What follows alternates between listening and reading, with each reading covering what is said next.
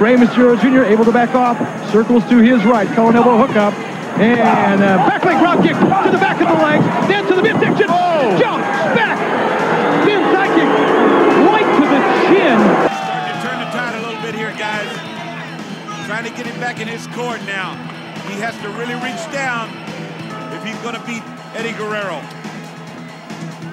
Eddie up. How about that? Frankensteiner from the top from Eddie Guerrero. And Eddie makes a cover. 1, 2. Easily Jericho gets out. I don't really think Eddie didn't really have the shoulders pressed that time. I think Eddie wants to inflict some more damage here on Jericho. A nonchalant cover. Walking the ropes. Up. Great. Ultimo Dragon at one time held like 9 titles. Didn't I just say that as he was walking out? That's where I heard it. I thought I was just psycho. Psycho. You are something right about that.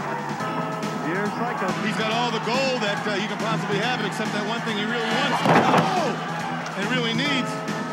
So, take it from there. Psychosis, great high-risk maneuver from the top, and lateral press. He got a 2 count that time. To November 24th, and see that the Giant earned this title shot when he won World War III. He did.